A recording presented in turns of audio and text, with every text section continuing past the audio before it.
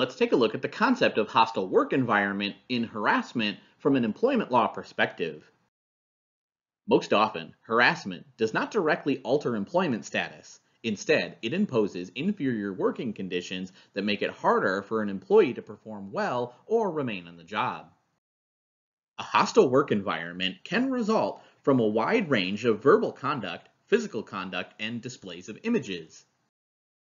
Examples of behaviors that may constitute a hostile work environment include insults, jokes, profanities, pictures, emails, pornography, requests for sexual favors, touching, exposure, staring, stalking, sexual assault, and rape.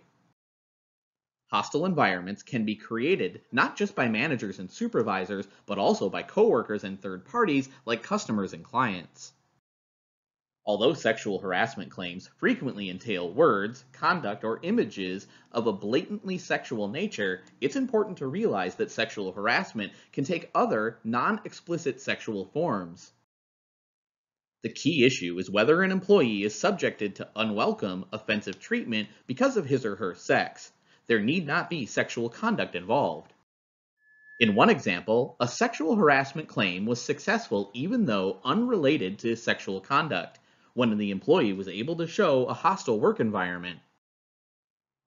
She had evidence that her supervisor frequently stood at her desk and stared angrily at her, startled her by pounding on her desk with his fist, criticized her work unfairly, and yelled at her in front of coworkers.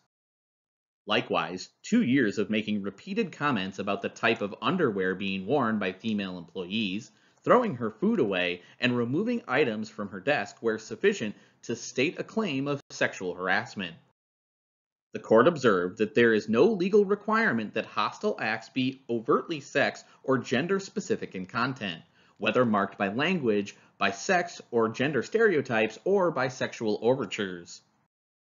Similarly, although crude racial stereotypes are typical components of racial harassment claims, a builder subjected African American sales representatives to a racially hostile environment based on work assignment.